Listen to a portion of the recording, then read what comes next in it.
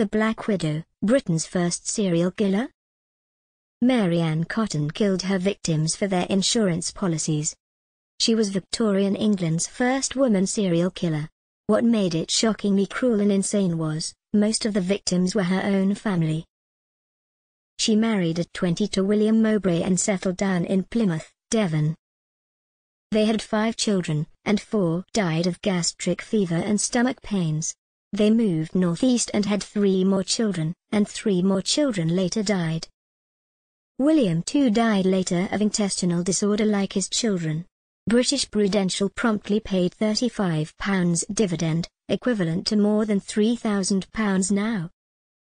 Her second husband George Ward also died of stomach problems, and so too one more child. Husband number 3, James Robinson, grew suspicious of Mary Ann when she insisted that he insure his life. He also found out that she stole money and had lots of debts, so he kicked her out. He managed to escape being her victim. Husband number 4, Frederick Cotton, also became ill and died due to gastric fever. An assistant coroner grew suspicious of her and had her investigated.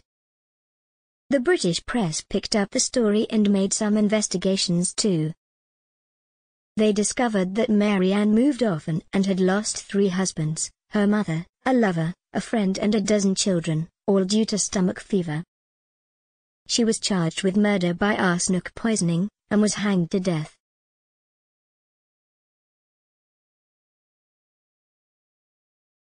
Thanks for watching.